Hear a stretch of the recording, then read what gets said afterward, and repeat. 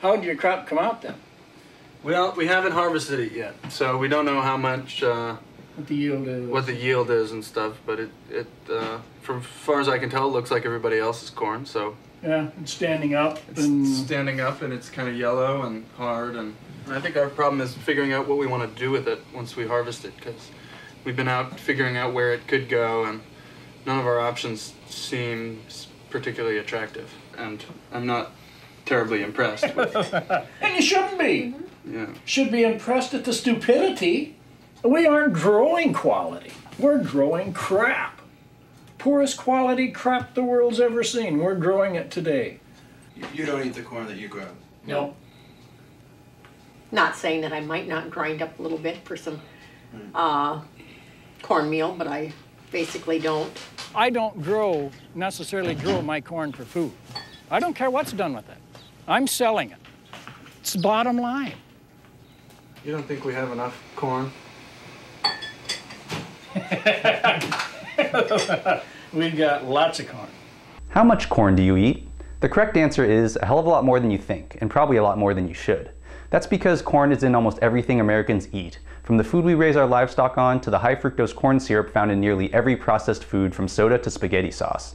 This is just some of what college friends Curtis Ellis and Ian Cheney learned when they decided to grow an acre of corn in Iowa, then follow that corn into America's unhealthy food supply, a process you can watch in the 2007 documentary King Corn. So how did we end up eating so much corn? The film traces this back to Earl Butz, the Secretary of Agriculture in 1971, who called for the U.S. to produce as much corn as possible, reversing America's previous policy of limiting corn production to keep prices higher and more small farmers in business. With an overabundance of corn flooding the market, processed food producers began using it in everything in such forms as high fructose corn syrup, cornstarch, dextrose, ascorbic acid, maltose, and xanthan gum. During a visit with Butz, who was 98 at the time, he tells Ellis and Cheney that his policy has gone beyond what he had imagined, but he also points out that Americans spend a smaller percentage of their incomes on food than in any other time in history, which he considers the secret to America's booming economy. But is food really cheaper if it kills you? The rise in the use of high fructose corn syrup, which packs our food and drinks with empty calories, has a direct correlation with the rise of obesity and diabetes in the US. In a chance encounter, a New York cab driver tells Ellis and Cheney that he was able to lose 100 pounds by cutting soda out of his diet, though he was unable to avoid the type 2 diabetes that has killed several members of his family.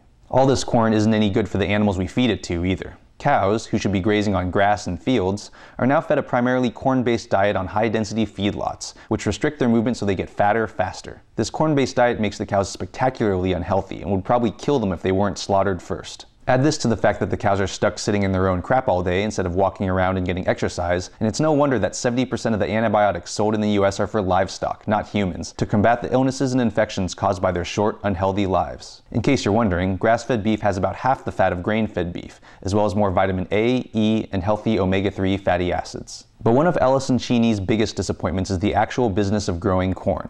The guys never really get to put their hands in the dirt, using only giant farm equipment to quickly and noisily do all the work. Corn is impossible to make a profit from without massive subsidies from the US government, nearly $50 billion over the past decade. With the government subsidizing the overproduction of corn, the price of corn keeps dropping, meaning farmers need to increase their yield or be forced out by bigger farms. And the only way to increase yield is through the use of toxic fertilizers, pesticides, and weed killers to squeeze more corn from every acre. In fact, the Liberty Link corn Ellis and Cheney grow was not chosen for its taste or nutritional value, but because it's been genetically altered to survive being sprayed by a powerful weed killer. That might be the film's and the corn industry's cruelest irony, that the mountains of corn the US grows every year are largely inedible junk, fit only for animals and to be processed into foods that kill us.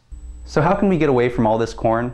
If you're lucky, you can find someplace nearby or online that sells grass-fed meat, which I get from my local farmer's market.